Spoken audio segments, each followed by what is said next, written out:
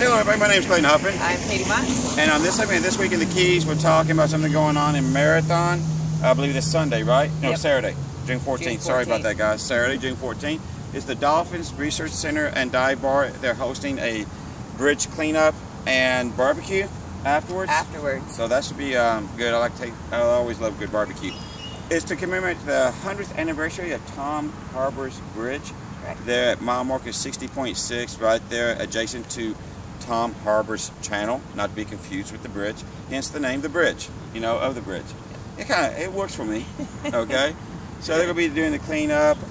3 to 5. 3 to 5 on Saturday. So it's, get out there, get tan. Like I said, go inside with the ocean day we had this past Sunday. Keeping it clean, we're just moving forward, paying everything back forward. So it'd be good to have you guys out there. Pick up fishing line, trash. Really helps out the turtles, the manatees. And, everything. And like I said, you're up there around mile marker. It's like kind of in the middle, so you have no excuse. It's a nice drive from Key West or down from Key Largo. Go there, 3 to 5, just a couple hours out of your day.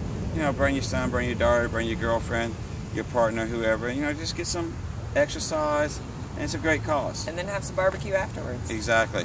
And maybe, pick the brains of the Dolphin Research Center. They got all kinds. The open encyclopedia of knowledge dealing with oceans. So I always love asking little trivia questions that I can impress my friends with. Okay. So hope to see you guys out there. My name's Clayton Huffman. I'm Katie Mott. And this is this segment of This Week in the Keys.